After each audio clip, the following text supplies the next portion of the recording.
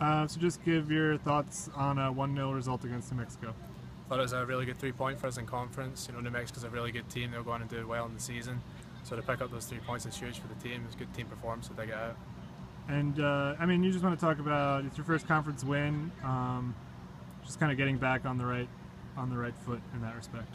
Yeah, we knew it was going to be a tough game coming in and a tough match down in Miami last weekend. So it was really good for the boys to bounce back. I thought they showed great attitude.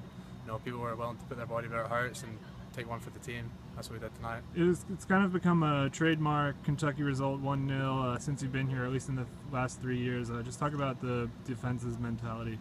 The formation that we play really sets us up to defend well with numbers centrally and two holding midfielders sitting in front of the back four. So I think some of the games we slip into that just because that's the way we're set up to play, and obviously gets results, so we're not complaining. And then just a little bit of your thoughts on Noah Hutchins. I think that's 3 game-winning goals and 1-0 results this year. Yeah, Noah's had a fantastic season. He found himself not in the starting lineup at the start of the year, but he's pushed really hard, and he deserves to be in the starting lineup and scoring 3 game winners, like you said. They've all been good goals. His awareness in the box has been brilliant this season. You just can't ask for much more.